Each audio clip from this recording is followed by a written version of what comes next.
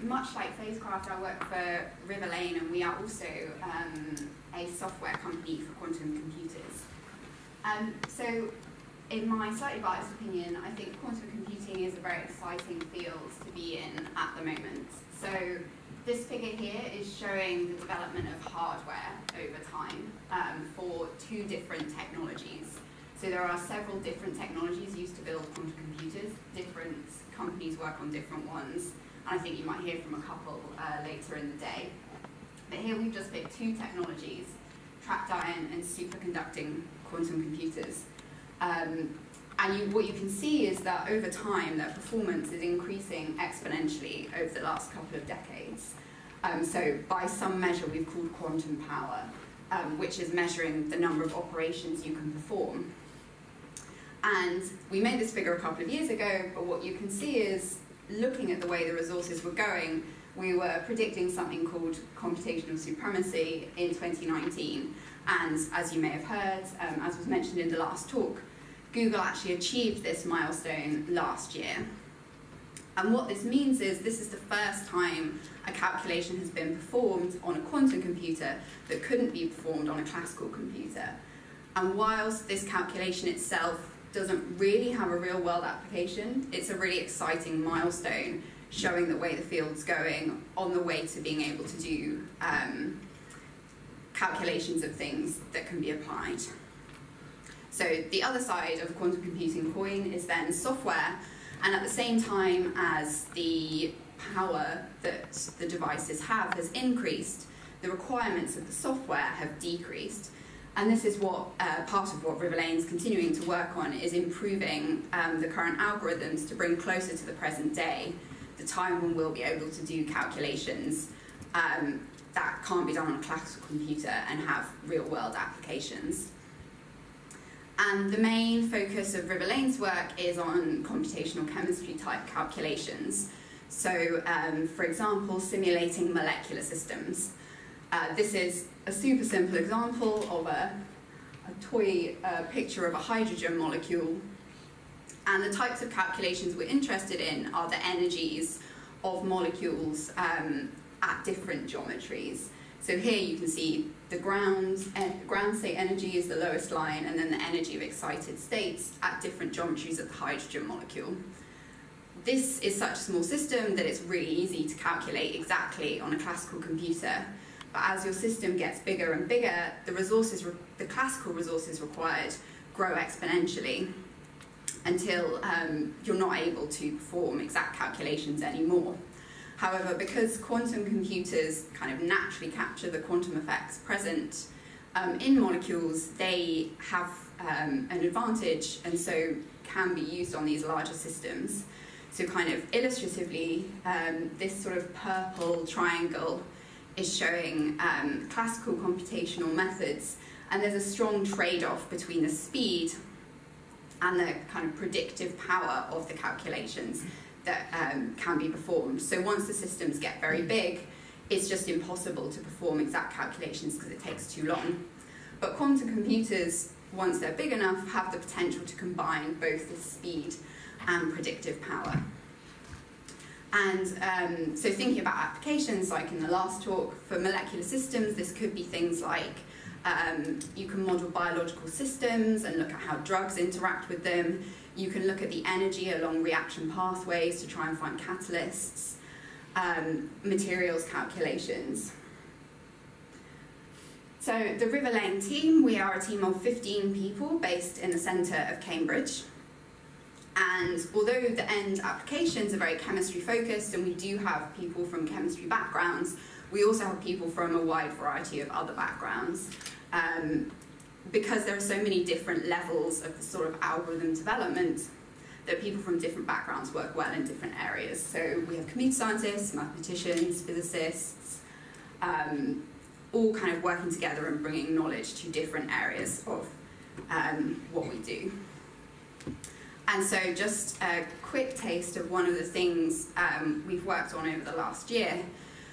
It was mentioned in the last talk that one of the algorithms used for computational chemistry calculations is known as the variational quantum eigensolver.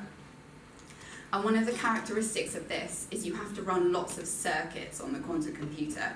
So circuits are the operations that are performed on the quantum computer, and then typically at the end you make a measurement and it tells you something. And in the variational quantum eigensolver, you have to run lots and lots of these circuits and make lots and lots of measurements. And so it takes a very long time. And one of the methods we worked on was reducing the number of these circuits. You have to perform by getting more information out of a single run of the circuit. So that's kind of what the schematic on the left is meant to be showing, going from lots of circuits to just one circuit. And then this is the graph on the right is showing the sort of advantage you gain by doing this. So you can see as the system size gets bigger, on the bottom I've got the number of qubits, which tells you about the size of the chemical system you're considering. The speed up increases. So moving on to how I ended up where I am today. I did an undergraduate degree in physics, and as I was entering sort of the fourth year of my PhD, I really had no idea what I wanted to do next. I thought I maybe liked the idea of doing a PhD, but I didn't really know what in. And it was just the sort of chance of one of the options I did in fourth year was actually a geophysics option. I ended up doing a project in geophysics, and then started a PhD in geophysics, working on a process known as glacial isostatic adjustment, which is kind of shown in this figure here. So very briefly, this is how the solid Earth deforms over ice age timescales as ice melts and forms on the surface. So you can see in the first picture, there's a glacier on the left-hand side, and then by the second picture, it's melted. So there's obviously more water in the ocean, so far away from the ice sheet, sea level has risen, but because a big weight's been lifted off the Earth actually moves upwards and sea level falls locally to the glacier. And there are also effects like the glacier exerted a gravitational pull on the seawater, which has then moved away by the time the ice has melted. So I looked at this process and using measurements of how sea level changed to learn about where and when ice is melting, and also about the structure of the Earth. So I really enjoyed my PhD, but I realised the thing I most enjoyed was the sort of day-to-day of doing computational physics and working on analytical problems, and I thought I probably didn't want to stay in academia. And so towards the end of my PhD, I was looking at what other things I might consider doing, and decided to do an internship. So I ended up doing a civil service internship. So operational research is kind of one of the analytical aspects of the civil service. During the summer at the end of my third year of my PhD.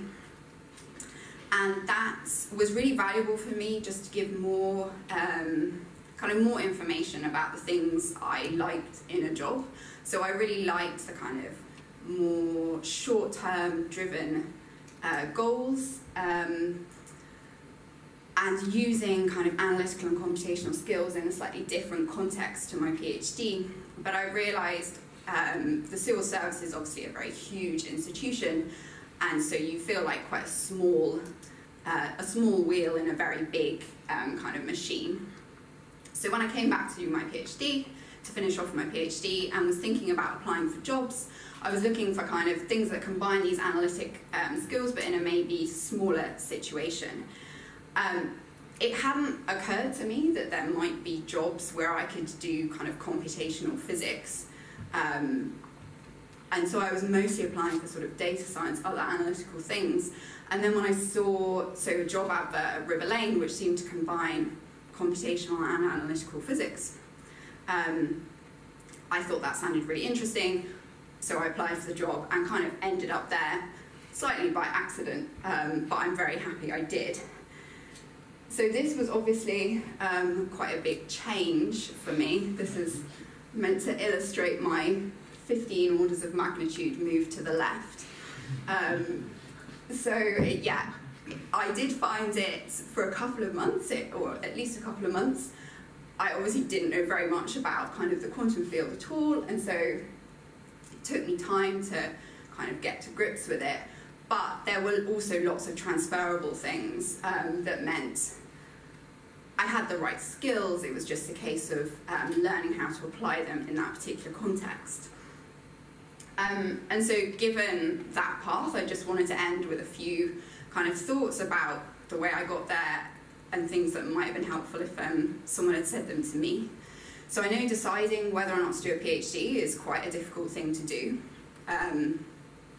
It obviously does need to be something that you're interested in enough to do for 4 years, or the potential for longer if you'd like a career in academia. But I think also, as obviously my path has shown, it doesn't need to be the be-all and end-all, and you can just do a PhD that gives you skills and kind of a good experience that you can then apply elsewhere. And yeah, so following on from that, after a PhD, a PhD in itself does give you transferable skills that you can take elsewhere, whilst also providing the opportunity to go into academia if that's what you feel like doing. And the other thing is deciding what job to do, I know is very difficult, and I certainly, by the end of undergraduate, I wouldn't have had much of an idea at all. For me, in that regard, doing an internship was very helpful, not necessarily because it meant, oh, I definitely want to do that, but just it gives you a feel for kind of what's out there, and lets you understand yourself, kind of what you want in a job or not. And so finally, if you are interested in looking at algorithm development in quantum computing, we have an undergraduate internship scheme. The deadline's a couple of weeks away, but yeah, please either talk to me more or just visit our website if you'd like to learn more. Thanks.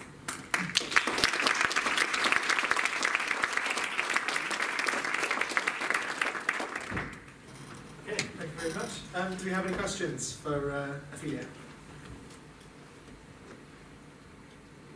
Okay, well I have a question.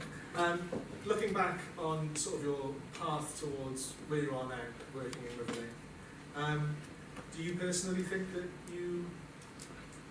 are you glad that you did a PhD, or do you think that you should have maybe just looked at sort of a way out at the master's level and gone into the job market that way? That's a really good point, and one of the things I slightly worried about coming to the end of my PhD was, oh, am I just going to end up in a job that I could have done 4 years earlier? But in the end, I actually felt the experience itself I did really enjoy, even though I wasn't using it later, and it also did make me more qualified for kind of many jobs that were out there. So yeah, my opinion on it is obviously just my path, my particular experience is that a PhD in itself, even if you don't directly use it, it does provide you with good experience for other things you do. So no, I'm definitely glad I did a PhD. We've got a question in the middle back here. Hi, I'm currently sort of choosing between doing a PhD or like taking more of a industry route onto the quantum community, but generally when you tend to find like the job specs or whatever, they seem to say software development is something that they're really looking for. So if I was to, I don't know, sort of delay the idea of PhD for a while and go through an industry route, I don't know if this is turned off, no. Would the people in Riverlane, has anyone entered the quantum community by just going through a software development route? Or like what would be the stepping stone, I guess, through industry?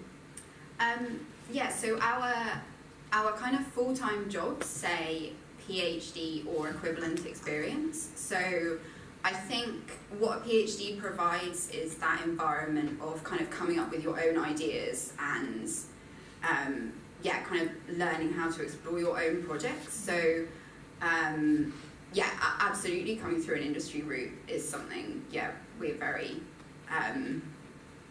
yeah, we're perfectly keen on, and there's no reason that's not as good as a PhD, provided there's kind of some amount of exploring your own ideas. I think that's kind of what we're looking for.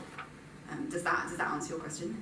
Yeah. I suppose I was sort of more asking for what like specific jobs do you think there are in the market that are? I suppose this would require quite a large sort of overview of what's actually out there, but which would provide me the skills that would be kind of similar to it. Like obviously a PhD is very unique in that way, but if I was to go through an industry, what would be the kind of job that I'd be looking for? Would it generally just be a software developer? Like, yeah, or I guess maybe like a slightly research-led type company. Although I imagine things like, I don't know, this is slight conjecture, but say within a data science company, you presumably have sort of big projects that there's a team of people working on, and there is opportunity to kind of explore that project. Yeah, exactly. So yeah, I can't claim to know the jobs market that well, but yeah, rather than, yeah, I think kind of anything analytical that allows you to work on a project and grow, as you say. Thank you. That is super vague, but that's okay. I think we've got time for one more question. Actually, it's a bit of a comment following on from that. So I'm with BAE Systems, and we've just hired someone who did his PhD in quantum 5 years ago. Different market then, and he wanted to be working in industry.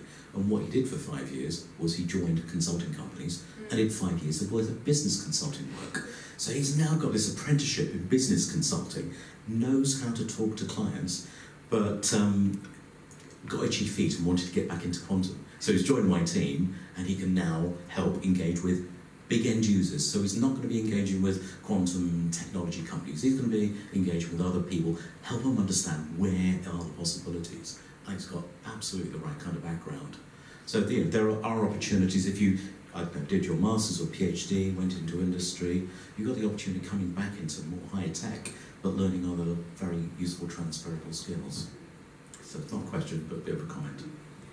Yeah, I think that's absolutely true. And I guess that there are so many different things you can have experience of, and so yeah, having experience of engaging with kind of the end users and the more broader thing is obviously a very valuable experience. Yeah. Great. Okay, well let's thank Dr. Ophelia again.